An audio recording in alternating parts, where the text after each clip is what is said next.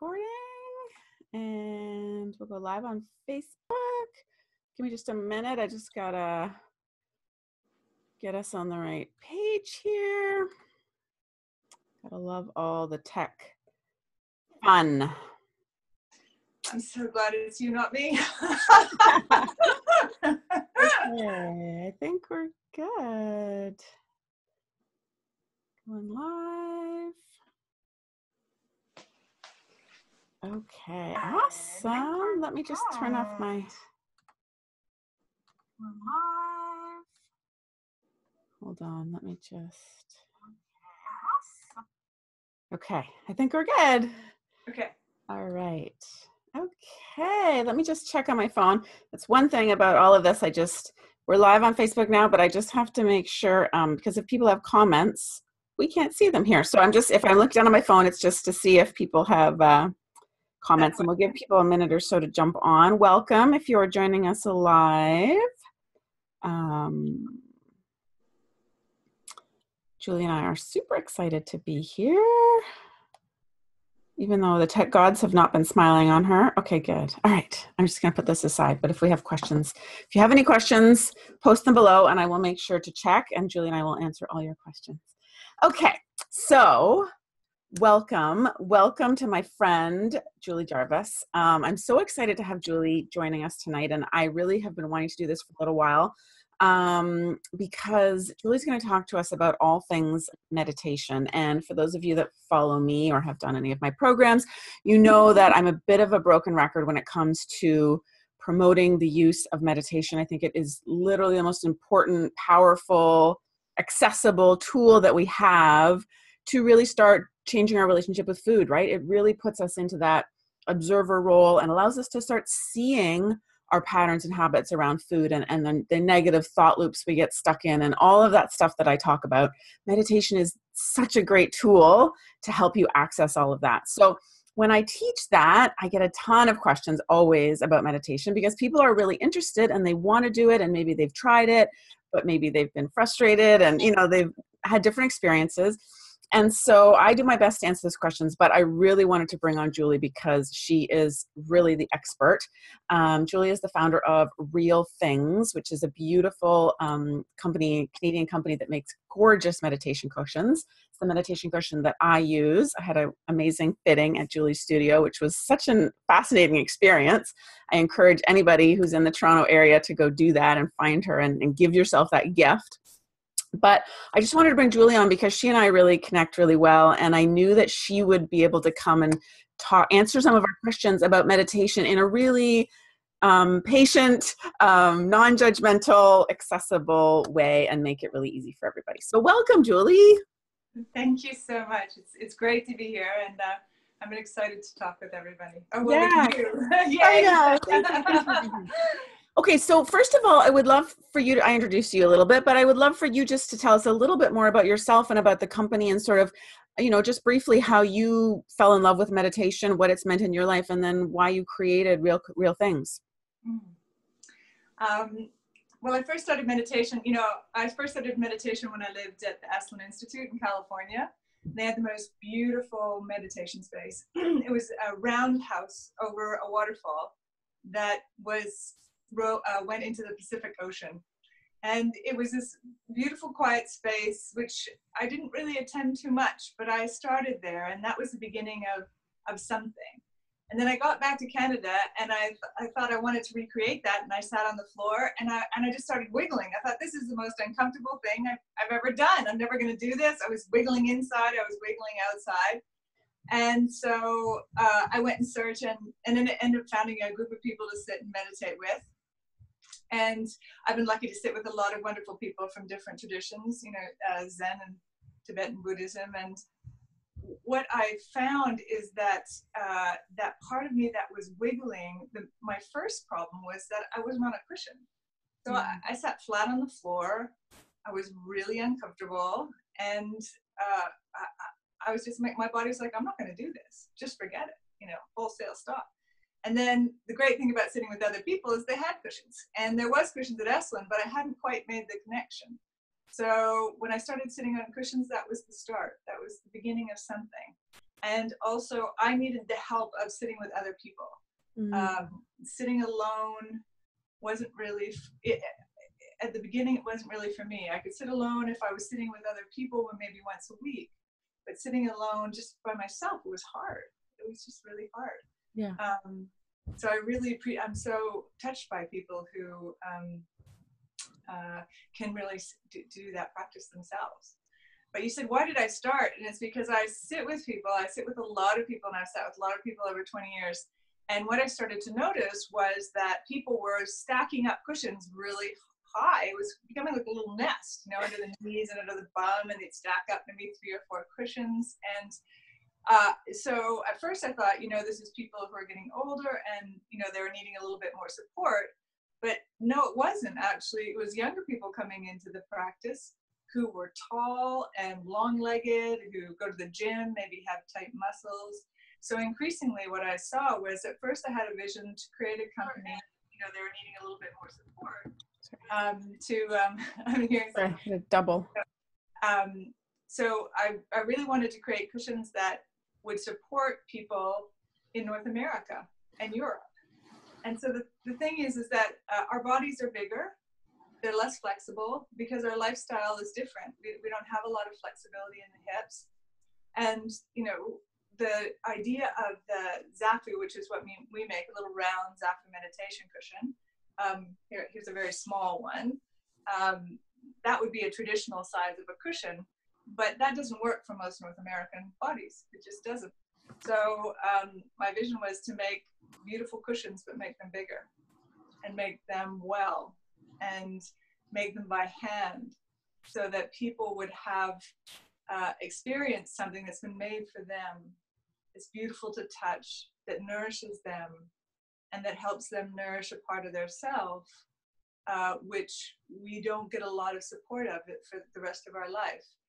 And we spend a lot of time in a busy day running around, just trying to get things done. Mm-hmm.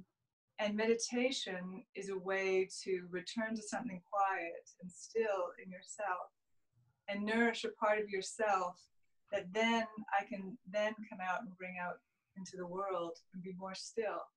It's like a touch point, a stillness to return to and rest in, but also gain strength from. You know, meditation develops concentration and alertness. It's not about sleeping. It's about really, it's a deep relaxation, and it's a practice. Yeah, I love it. Beautiful. Thank you. You're welcome. That was a lot.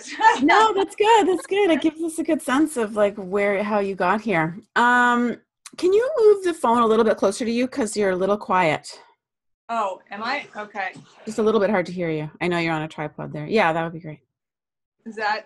Can you hear me now? Yeah, I think that's probably better. Good. Okay. Okay, so let's talk about position. Let's talk about sitting. So what is the best position, do you think? Like, what's the ideal position to be sitting in? Like, obviously not on the floor if that's going to be uncomfortable for you. But, you know, some people like to sit in a chair. Some people like to lie down. And I notice that people fall asleep when they do that. So what is your experience in terms of the best way to sit in a meditation practice? Well, posture is really a strong support in meditation. So if you can have a straight spine and a straight back and have your posture be relaxed and still. So I'm not forcing myself up or putting myself in an awkward position. So basically the ergonomics of it is if you can get your hips up higher than your knees, your pelvis will roll forward, right, and your spine straightens naturally. But it doesn't matter really. The answer to your question is the posture that supports your practice is the best posture for you. So really that's what we really want people to know. And there's the posture and the cushions and the practice that's going to help you meditate. That's the best one. Yeah. A lot of people have an idea like, oh, you have to do it this way or you have to do it that way, and you don't. But saying that, the straight spine does really support your practice if you can do it. So A lot of people choose to do it in a chair. We make a cushion for a chair so that it lifts you up and it allows you to sit straight, which is wonderful. Yeah. And then we make cushions, and as I say, they're bigger. So we make them in 4 sizes, but 3 main sizes. And here, I don't know if you can see it, but sort of that's our cushion. And that's what I have. Yeah. So it's quite a good size. It's that's our medium, Zafu. And it gives people enough height, most people enough height, so that they can get up over their knees and their knees can come to the ground. Or they can sit in the middle of it cross-legged without putting too much pressure on their ankles.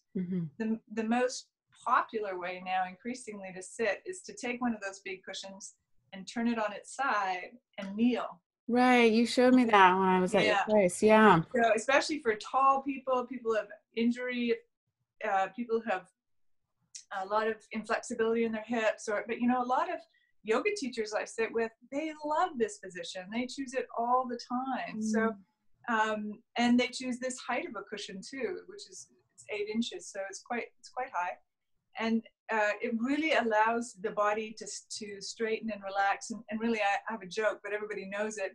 People smile, the body smiles. As soon as the body starts to really relax and it finds its place, then you can see that there's a spontaneous smile, and and people can begin to be quiet, and they're quite amazed. People are like, no, I move all the time, I wiggle, and I'm a wiggler, so I understand that. But actually, when you get that position, whether it's on the chair or on your sofa, or some people do it in their bed, it's wonderful.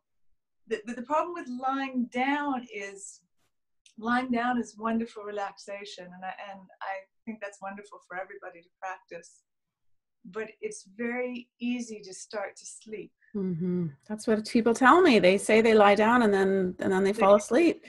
And that's because when the spine is not there to support them, and there's not this alertness in the same way. Yeah. So it's just very easy to drift off. So I support people doing that, but I would find it very difficult for a meditation practice. Yeah.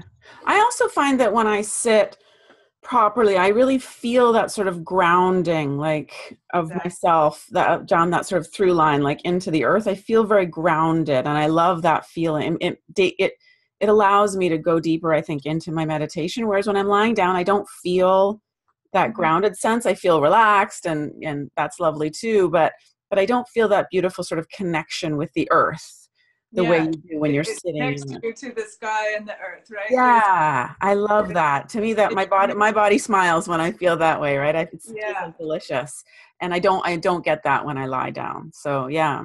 A good friend of mine who's a Zen teacher, he describes it as, you know, you want to just be sitting still like a majestic mountain. So there's something that even the shape of us when we sit, either with our legs crossed or kneeling, or even on a chair, when you feel that the whole body is sort of in alignment like a mountain, and one can be very still and quiet. It's a beautiful idea. I know. Yeah. I'm going to remember that. Yeah. That's good. The other questions I get a lot of people ask me, what is the best time of day to meditate? And I'm interested in if you have an opinion on that, because it's a question I get a lot. Morning, night? Yeah. For me, I think I prefer the morning, because I think for a lot of people, there's something about sunrise or waking up with something, but there's also a practical thing. When you get up, it's a way to start your day. So you can start before the rest of the world sort of starts to take over your thoughts. There's a moment that you can be still and prepare yourself for the day. Yeah. So in that way, I think the morning is really strong and supportive. I'm sure there's lots of other reasons why people would say. And then for similar reasons, people meditate at night, particularly if they're very wound up and they want to really be still. But that's where it's important. If you're lying on the bed, it will lead possibly to sleep, which is one thing. But if you really want to practice something, then to sit at night too is really wonderful. But really, anytime you can find times in your day to practice, that's good. And I think if you practice at the same time, every day or every other day or once a week, you start to develop, the body starts to develop a discipline in a way, in the best way. So it's like, oh, this time, it's this time again. And the body looks forward to it, Right. you know? So it's in the way that you describe it. You know, you said, oh, I'm sitting, I love this feeling, as I do. It's relaxing to sit like this. So the body works with you, and then the mind is going to work with you, and also the heart. So you really want that. But you know, if somebody only has 10 minutes in their day because their house is chaotic in the morning, you know, trying to get kids out, and at night the same thing, or they're just so exhausted they want to go to bed, which we all understand.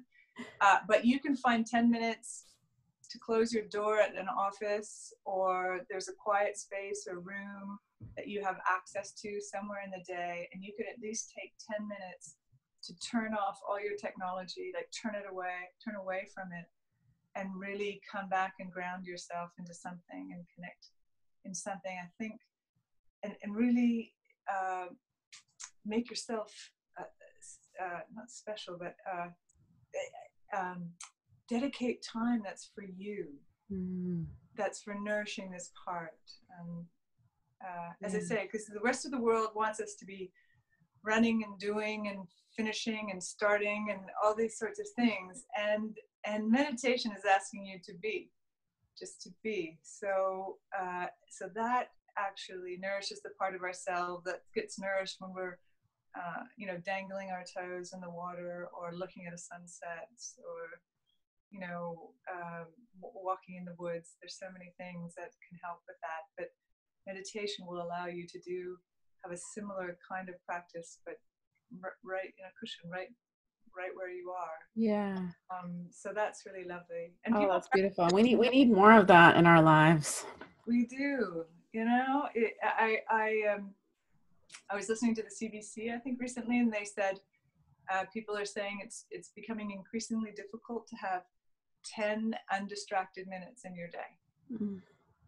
So that's a lot. So there's no like wandering out, looking out the window, la-di-da, you know, like walking along the beach.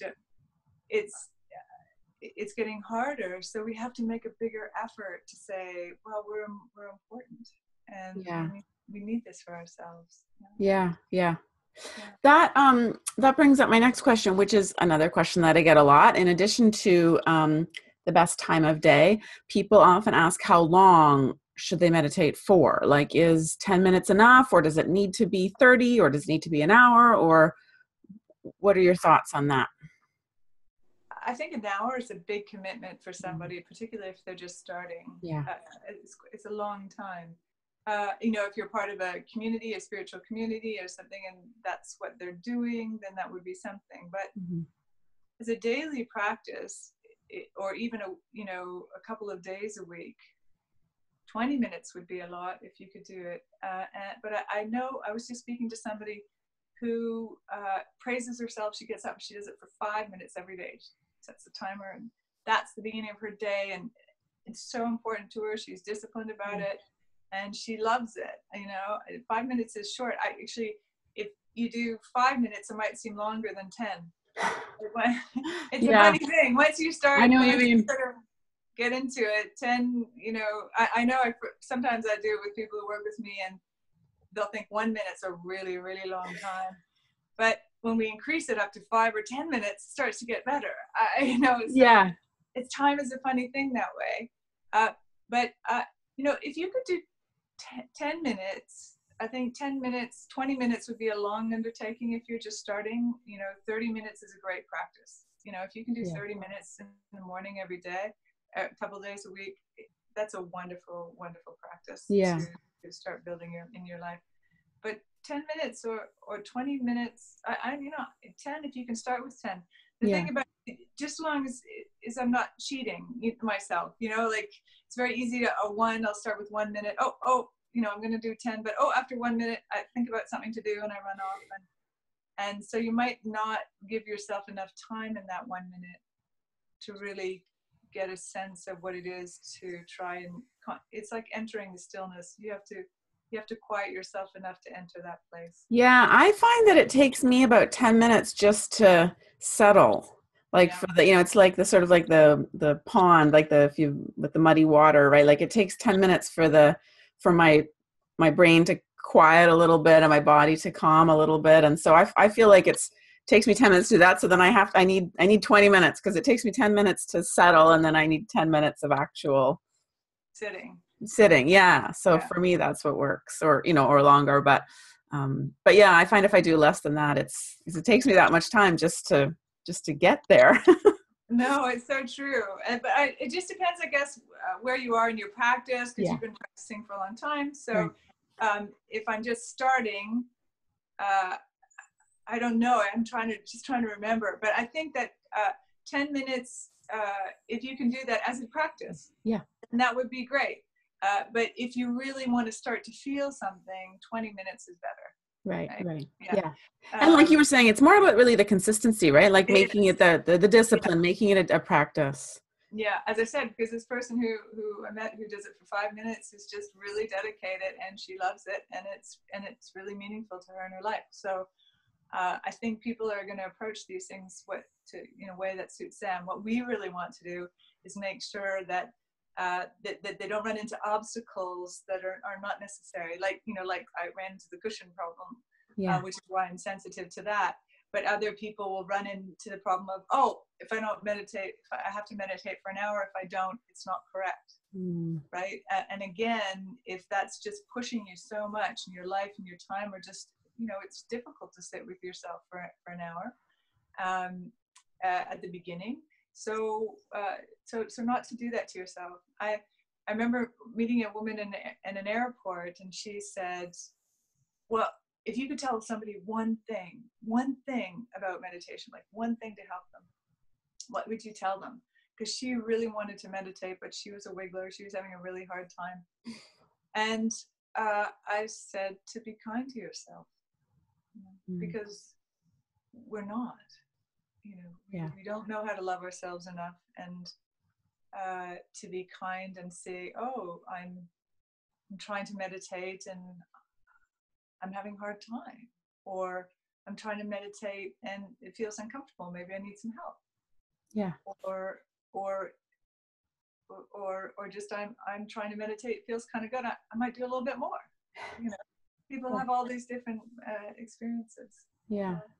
I love that. It's true. It always comes back to that. Just being patient with yourself, being loving with yourself, just letting it be whatever it is, right?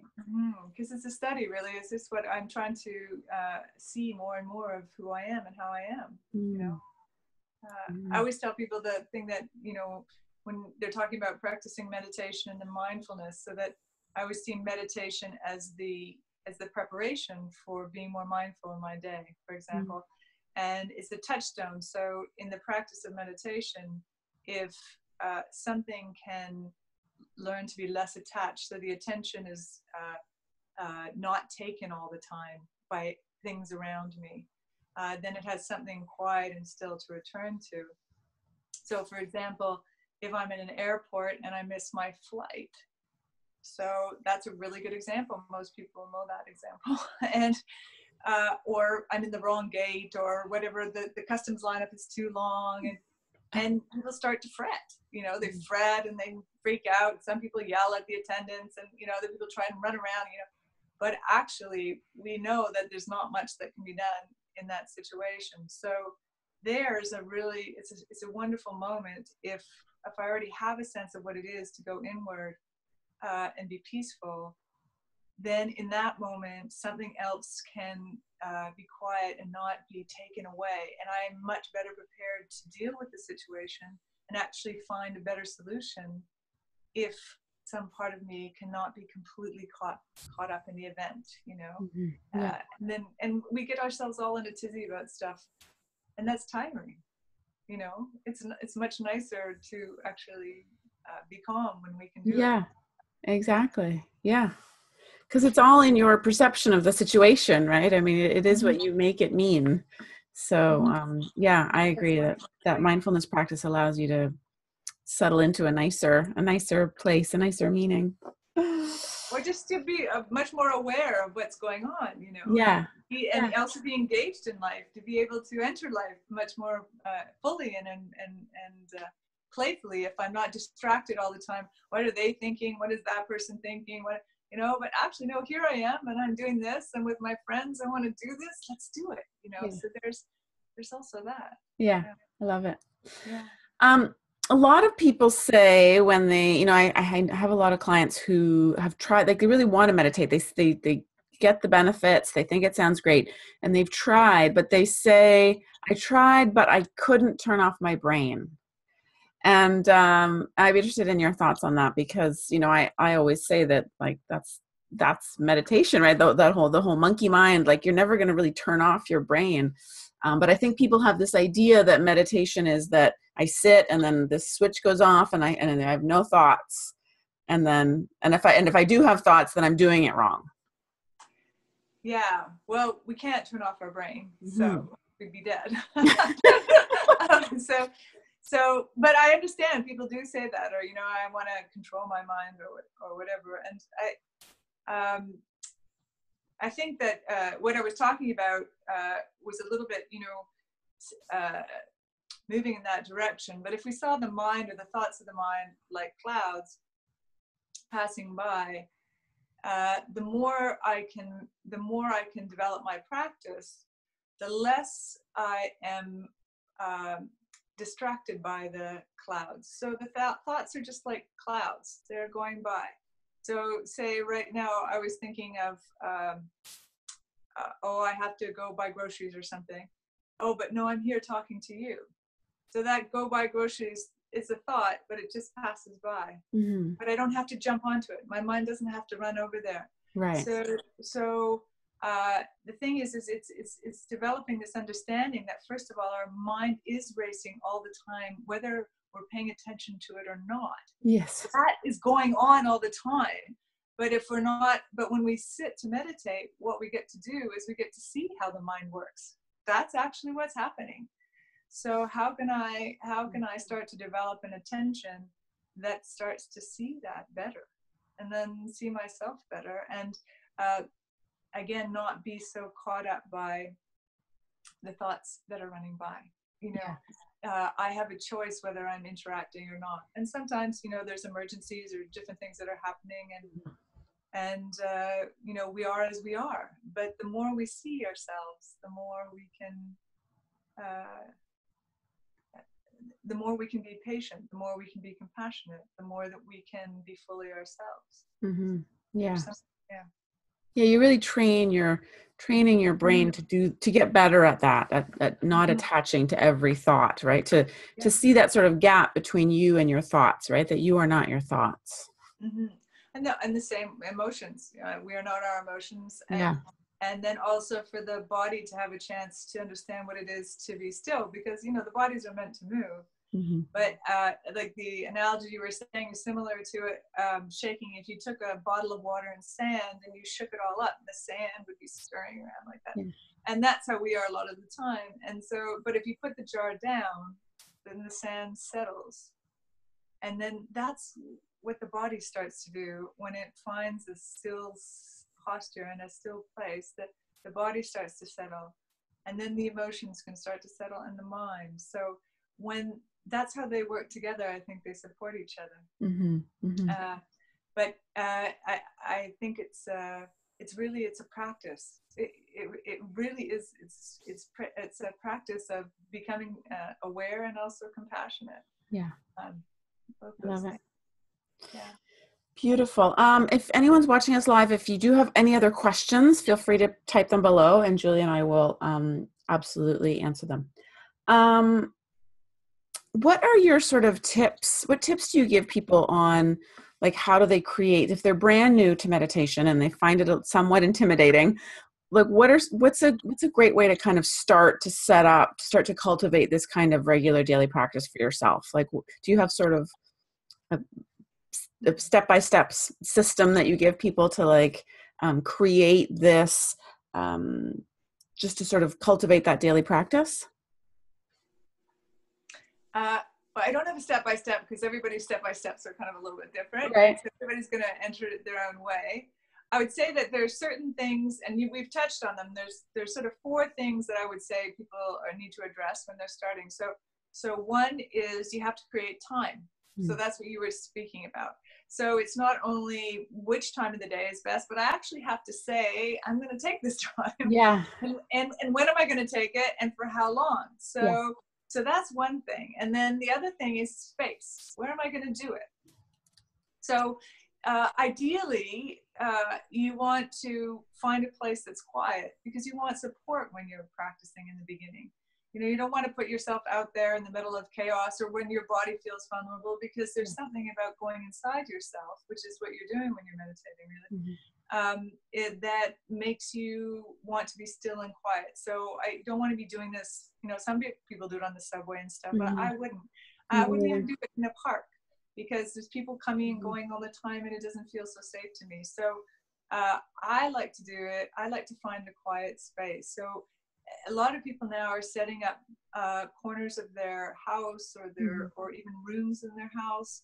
So they're setting it up as a dedicated space so that when they go in there, they realize that it calls them in a way, and it's tended and it's cared for and it's beautiful. They set it up the way they want. And some people do things like bells and incense. Other people just do beautiful fabrics and cushions. Other people set it up in different ways to completely suit their taste. You know, people are doing different things, which is beautiful. Yeah, I love it.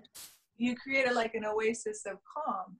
And then for other people, it's more about, you know, they might be wanting to do it at work. So it's just finding that location.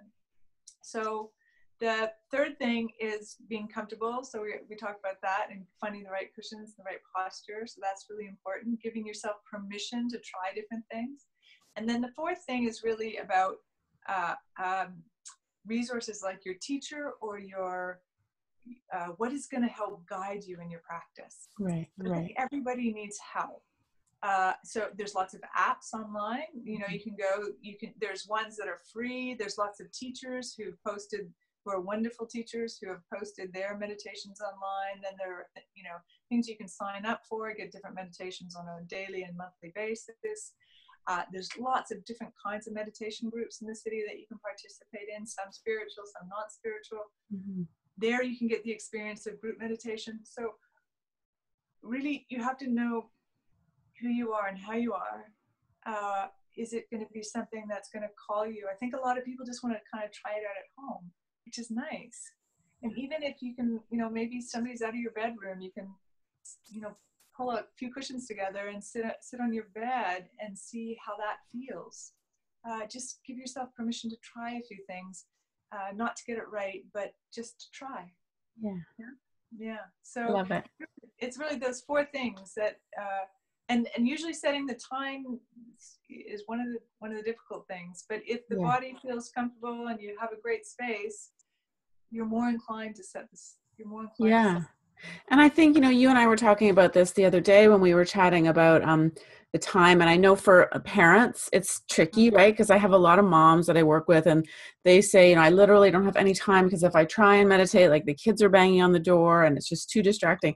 And I totally respect and get that. But I also think there's something really lovely about your kids seeing you, of you modeling that, of you making that time for yourself, right? Because like my kids, you know, they think I'm a little like woo-woo crazy sometimes. They're used to me, but they also it's completely normal for them that in the morning, mom's meditating, right? So they'll often say to me later in the day, like, oh, I need you to sign this form, but I didn't want to bug you because I know you're downstairs meditating. And I always think it's nice that that's just part of their growing up, right? That like my kids don't meditate. I've tried to get them to, but you know, they won't. But I hope that in seeing that, in me modeling that for them, you know, maybe later in life, it will be more accessible. It will be more normal to them because they will have grown up with me doing that. And so I think as a parent, you know, it's a good thing. It's okay for your kids, for you to say to them, like for 10 minutes, unless somebody's bleeding to death, like do not knock on this door, right? I mean, obviously that doesn't work if you have babies and stuff, but even young kids, I think, can give you 10 minutes. And again, I think it's actually really good for them to see you taking that time for yourself because it's going to make it easier when they're older to take that time for themselves. And that's what we want, right? So I think that, we were talking about that, and I think that's an important thing for parents to think about, right? It's not like a selfish thing to take that time. It's actually, you're really modeling something really beautiful for your kids. Yeah, no, I love that story of yours. It really, it just makes me smile every time you tell it. And then I was saying too, I grew up with a mother who did yoga, and we did the same. We teased my mom all the time, like, oh my gosh, she's doing that weird stuff, and she's trying us to do the breathing, and we do the breathing, but it'd be like, oh gosh. And yet there she did. What did she do? She created, and she was a lot of people like Thich Nhat Hanh, who are great meditation teachers, and it created a space for me to find my own way. You know? I mean, so I didn't think about it obviously at the time. I just thought, well, this is a strange thing. So I just love that. Oh, exactly. My kids think I'm totally nuts, but I'm hoping that I'm playing a long game and they're going to have that in their minds. So. Okay, that's great. So time, space, comfort, and then teacher or some kind of guide. Those are great sort of 4 pillars for people to think about when they're. Yeah, they're like really strong 4 pillars, because it really helps you say, okay, well, what are my obstacles? It's like, I just have to find time and space and get comfortable and find something to help guide me, or if that's not working, find a teacher, find a private teacher, find a group teacher, or find a group to sit with. Yeah. I love that. Yeah. It makes it really like actionable for people. Okay. Carol has a question. She says, I'm using guided meditations on Insight Timer. What are your thoughts on guided meditations versus sitting in quiet or just listening to music? Well, I think guided meditations, I mean, they're all vastly different. There's many different traditions and stuff, but guided meditations do help you develop that practice and training of the mind. So, for example, if I'm sitting with somebody and they're calling me to bring my attention to the top of my head or to parts of my body, or if I'm working with repeating mantras or whatever the practice is, that does help develop a certain level of attention. And because when we keep returning to that, it keeps, again, from being distracted from something else. So it does give the monkey mind something to do, and it helps develop the practice. So sitting in silence, I think, is wonderful. I love that. But I also think, I mean, that would be more my practice. But there's always support and help from listening to guidance, but you just have to find the teacher or the guide that really speaks to you. I think that's really important. It's not just anybody teaching anything or any guided meditation. I think really you need to find the teachers who resonate with you, really speak to something in you and who help you develop your practice. I think. Are there any that you recommend that you, off the top of your head, can think of that people might find? I like Tara Brach. I was going to say Tara Brach is wonderful. Sharon Salzberg. Right. There's Andy Puddicombe. Yeah. There's so many. But if you start with somebody like Tara Brach or Sharon Salzberg, they're very solid. They've got really good practices and good guidance and great stillness in their practice. You can feel that with them. Yeah. And so I tend towards people who you can really feel that there is a spiritual practice in there. But everybody has what's their own way and what attracts them. So you really have to follow that, I agree. So some people take a much more, it's a practical approach, but they're really learning to develop the mind, and they really want exercises and training and guidance in that. And so then they'll follow someone else who's really focusing on that. So increasingly you'll see people offering certain kinds of meditations, healing meditations, heart meditations. Right. So there's a lot out there. I understand how it's confusing, but I think those are 3 people who are really. I love all 3 of those. I love that you named all of them. I think they're super very accessible for people, right? They're not, I agree, they all have a deep spiritual practice, but they're not too far on the like woo-woo scale, you know, to make it, because sometimes that intimidates people as well. So I love all three of those because I think they're very, anyone could listen to any of those. And I think, you know, has a good starting point. Yeah. But I think you're right. I agree. Like just people need Yeah. to find what resonates with them. There's also Dan Harris. I don't know if you know him. Yeah. Yeah. I have his book. Yeah. 10% Happier. And he's just written a new one. Yeah. Which is one with Jeff Warren, who's actually from Toronto, which is from Toronto. Yeah. So they're a great team. And he really is out to talk to people and take away a lot of the mystery around meditation to try and make it accessible. So they really went across the country asking people like what gets in your way, and to really try and help people access it because of his experience, which is that in his life, you know, he was resistant to it. I know. Yeah, it's a great book, or 10% Happier. I haven't read the new one, but yeah, it is a great book, and he's a wonderful speaker. You can find him online. So you just Google him, Dan Harris, and you'll get one of his talks easily on YouTube. So yeah, there are many people. Yeah, that's great. That's good. Okay, wonderful. So where can people find you? Again, I was mentioning at the beginning, but just so people know, I went for a lovely cushion fitting, which was the most fascinating experience at your studio in Toronto, which was so great. And I have a beautiful cushion that I use every day as a result. So if you're in the Toronto area, I really encourage you to think about giving yourself a gift of a cushion from Julie, because it's really she'll really help you find the right one exactly for you. And it's like a lifetime investment, really, because I think I'm going to have this thing forever. It feels like it's going to last forever. It's so beautiful. But where's the best place for people to find you? Online, or if they want to learn more about, I know that you also deliver your cushions all over, right? Mm-hmm. People don't have to be in Toronto. We work primarily online, and then what we do is we take appointments at the home studio, which is what you did, which is you know, in the annex in Toronto. So people make appointments and they come, and then we sit and make sure they find the right cushions. More and more we're developing video so people can go online. Good idea. And they can, so they don't have to come here. That you know, they can get much better idea of what might work for them, and so they can just order online. So we have that. And then we have got the yoga show coming up in 3 weeks. So we're there for 3 days. I'll be there too. I'll come see you. Oh, great. Yay. So there we just do sitting fittings for 3 days straight. So that's another place to find us. But we do work at different events, and we go to offices and different things like that. So, but really the best way to get to us is realthingscushions.com. That's our website. So. Okay, good. I'll put that below too in the comments when we're done, so people can click over there and go. You have a beautiful site, and you can see all the cushions online there, and all the different. There's not just cushions. You have those cool little. Because you know, I find too sometimes when I'm sitting, my knees like pushing on the floor get sore, and you have those beautiful little. Can you show those little triangle knee cushions? Yeah, those are ingenious. Yeah.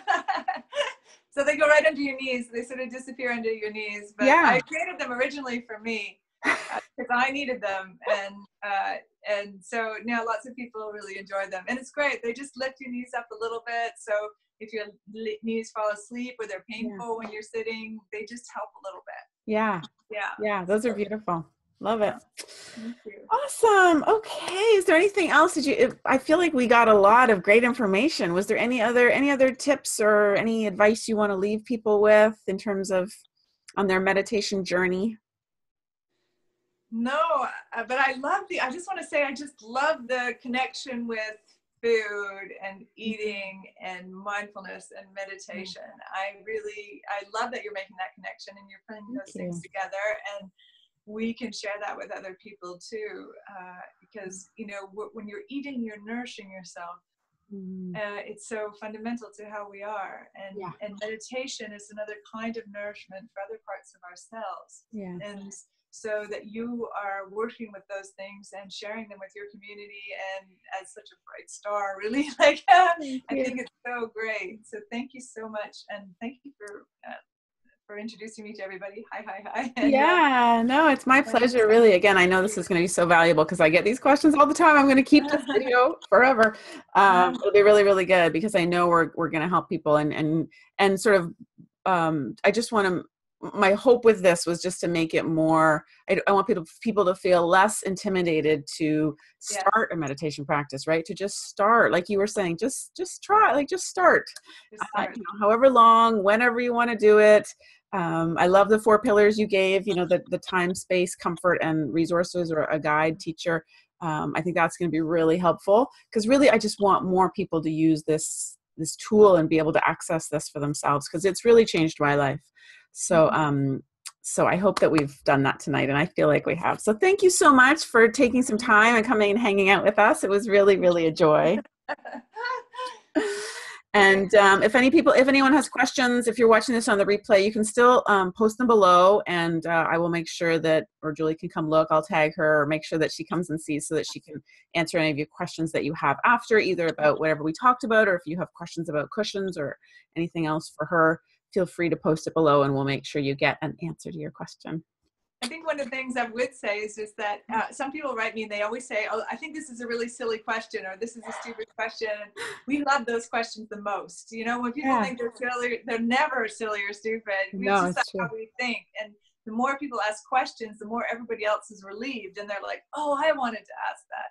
Yeah. So we love them. So thank you for saying that. That's also. Yeah, I agree. Yes, exactly. All questions are good questions. Yeah. Okay, wonderful. Well, thank you so much again, Julie. This was really, really lovely. I really appreciate you taking the time, and we will talk to you soon. Okay. Okay, Bye-bye. bye. Bye.